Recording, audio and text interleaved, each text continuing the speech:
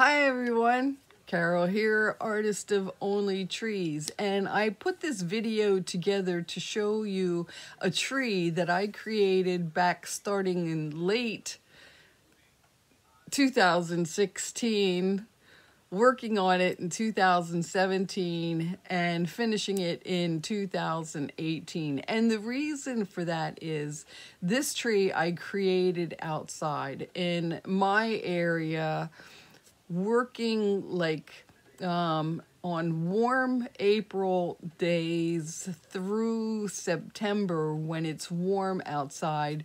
This wire needed tender, loving care when I was creating it. So the story real quick was a gentleman got in touch with me. He had wire from his dad who worked on radios back in World War II. So he sent me the wire, and this is the tree that I created with that wire. I hope you guys enjoy. This is the copper cable wire that started the whole thing. I only had 2 pieces. And this is the 10 pounds of mag wire that the gentleman had shipped to me. Taking that wire on a warm spring day in April, realizing that it was going to be a tangled mess, I took that wire with a large piece of cardboard that I wrapped in steel and then created these strands of wire.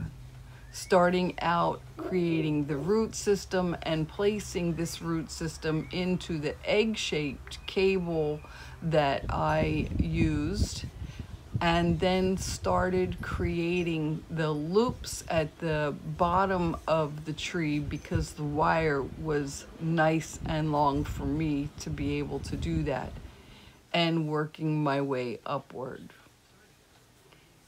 I take my wire wherever I go. This just happened to be perfect because I was going on vacation at a home, so I packed up this tree and took it with me. Working upwards, still being able to create loops for those branches. What a beautiful Sunday morning. Back at home, I continued to create those branches by making the loops, which I'm thinking you might have seen, to this piece that you see here. Hangs in my yard from 2018 till now. This tree has toned down beautifully.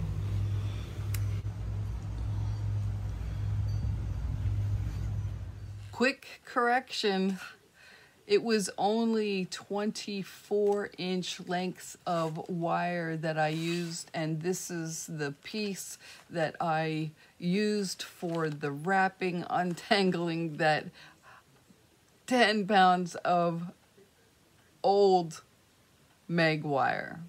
Alright guys, hey, thanks for hanging in with me to this point. Have an awesome day, and we will talk soon.